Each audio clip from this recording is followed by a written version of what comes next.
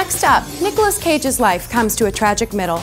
But first, it's the video sensation that's taking the internet by storm. A web series on YouTube passed the 100 views mark this week. Titled Andrew and John, the wildly popular webisodes feature roommates Andrew Vanier and John Haney playing fictionalized versions of themselves in unusual situations, mostly set in and around their Chicago apartment. Dude, did you get my tart? What's a tart? Oh, you just texted me a fart.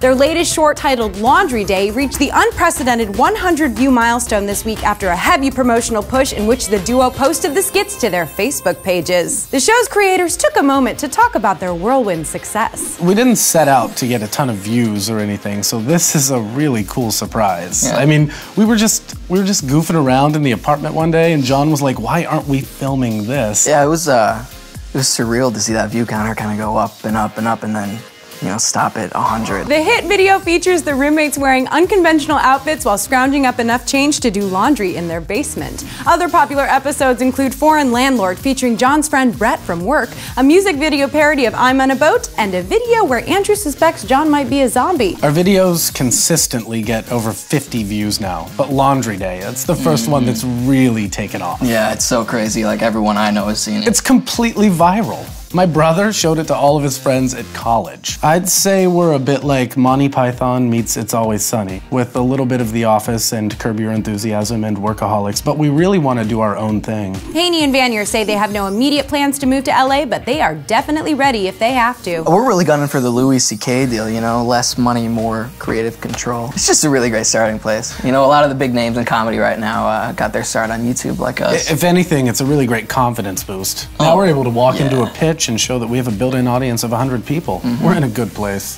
When we come back, Hansel and Gretel Witch Hunters star Jeremy Renner admits he has no recollection of making that film.